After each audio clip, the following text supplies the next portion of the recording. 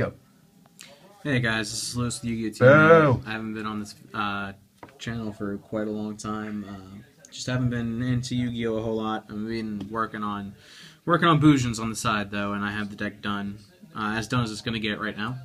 And so into the profile, it's Bujins. So you're not running the deck right if you're not running triple Yamato. Dumb card. Yep, so dumb. Adds one and ditches one, and with all the good cards that it's here to protect him, like Triple Crane. It's honest for Bujins, But better. I wouldn't say but better. Okay, whatever. It doesn't last till the end. It doesn't last till the end of the turn, and it also only doubles, so it can be run over.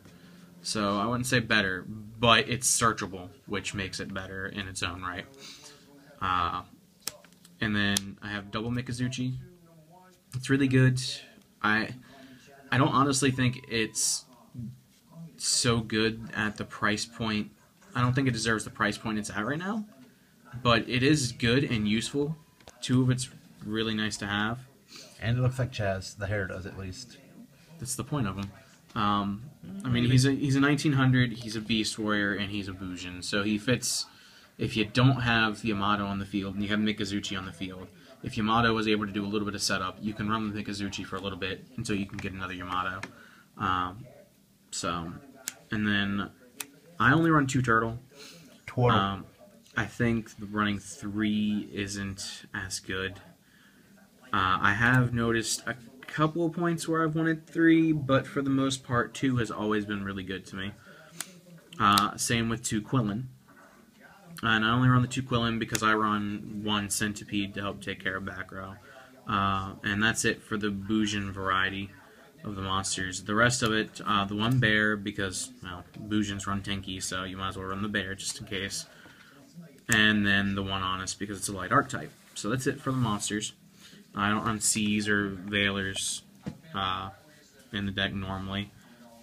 And then your trap lineup is double Bujin Regalia. This card can either extend the uses of your Cranes, or your Quillins, or your Turtles, because it can either add one from the graveyard back to your hand, or from removed to the graveyard. So it just extends the uses of all your Bujins to protect your Beast Warriors. I might not be the only one thinking this, but why is this card common? It should have been at least a super. It's that good. It's pretty good. And then double Fiendish Chain. Should be triple. It probably should be. And then... Because you special summon a lot. Vanity's Emptiness, yeah, because this deck special summons so much that Vanity's Emptiness, well, I don't know. I lost what I was saying there. It's too good to have in this deck because Yamato gets around Emptiness because it doesn't send from the deck to the graveyard. It adds it to the hand and then sends it to the graveyard.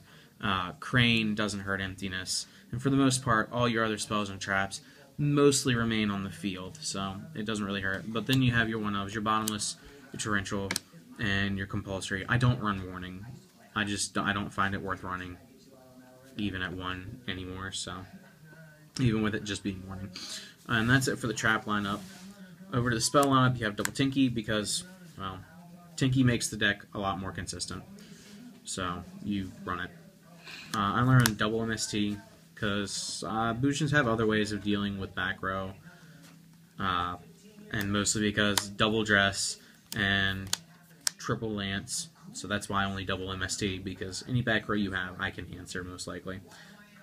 I play Kaiser Coliseum instead of Black Garden. Coliseum, when I've been testing it, Coliseum does more work than Black Garden does.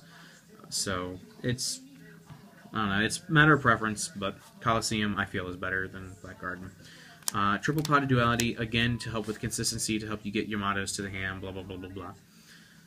And then the 2 one-up spells I play are Carnation and Dark Hole. I may even take Carnation out because I don't find it that good. I never draw it at the right time. And then over to your extra deck, you have the only mandatory card of the extra deck really is Susanoo, and it's not even really mandatory. It just helps push, and it can add cards. If you can summon him, that's fine and dandy. He's a Beast Warrior and he's a light, so all your support works with him. And then for the rest of the extra deck, you just run your generic rank 4s, Level Chain, Cowboy, the reprinted Corn Ship of Blackness.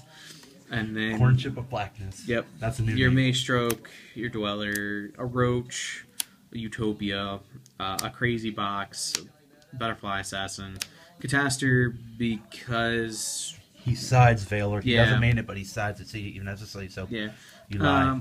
and that's it. What? But like the deck works really well. It's very heavily control based. It kind of gets hurt by things. It gets hurt by all of the drain cards in some way, shape, or form. Mind Drain hurts your Cranes and your Honest. Soul Drain hurts your Turtles and your Quillins. And Skill Drain, well, pretty much just stops you in your tracks. And then like cards like Soul Release, you know, if you get a graveyard set up and they're just like Soul Release, and you're just like, well, I lose. So, but That's when you side in Imperial Iron Wall. yep. And then you cry because you can't use Turtle or Quillin. Oh well, it happens. Yeah, happens, right? It happens.